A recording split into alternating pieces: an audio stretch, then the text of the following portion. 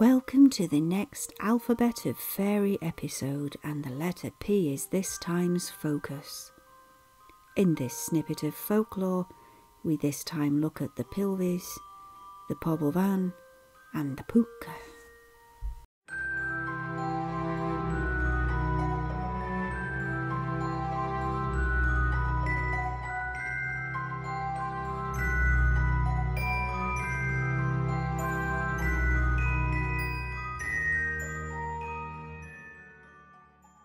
The Pilwiz, or Pilwiz, is a German fairy that is a complete and utter nuisance, mostly active on Walpurgisnacht, causing mayhem in the beautiful fields full of crops.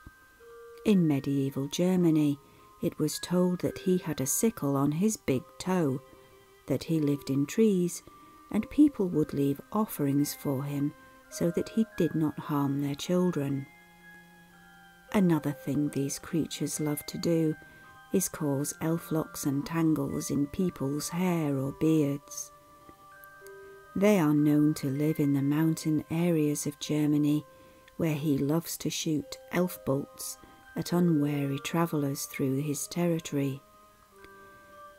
To look at, he has darker skin, loves to wear linen clothes, and three-cornered tricorn hats. His sickle is strapped to his toe in order to cause the destruction in the fields. There are a few ways a farmer can prevent this destruction.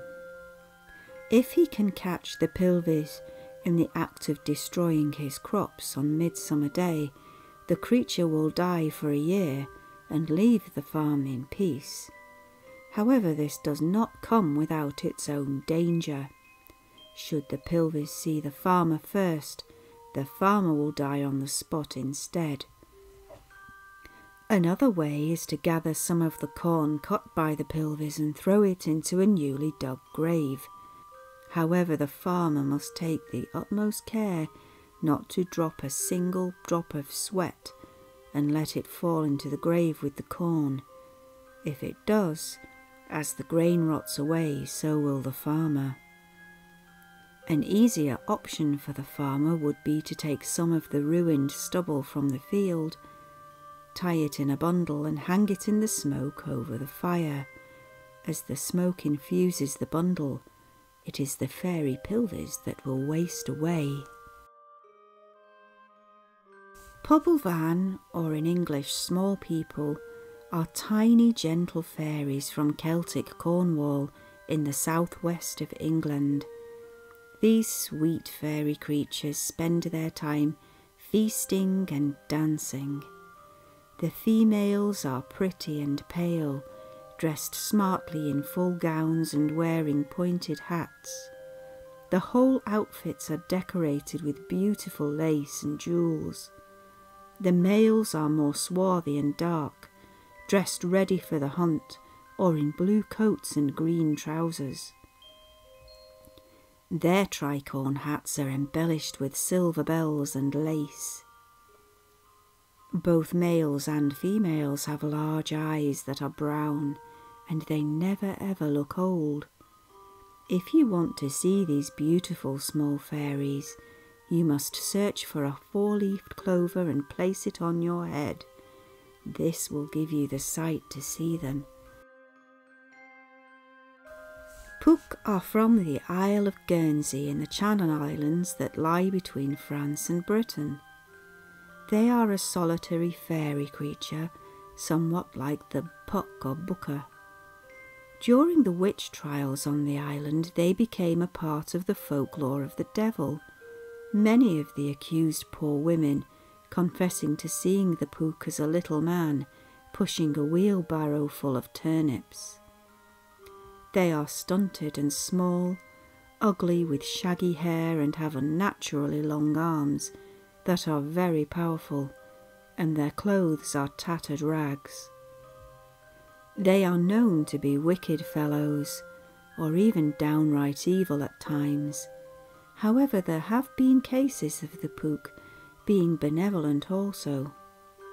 In this they behave more like house elves. If a maid should leave her knitting half done and a bowl of milk nearby, she will wake the morning and find the knitting finished and the bowl of milk empty.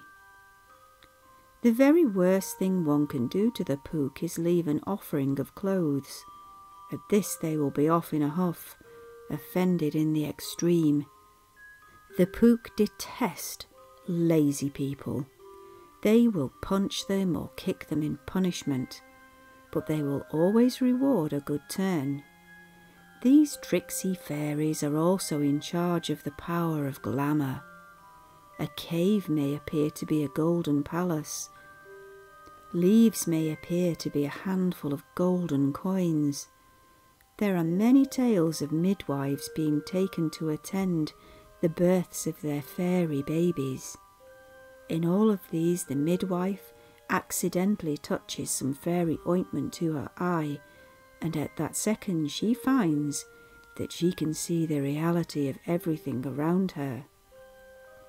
The glamour has gone.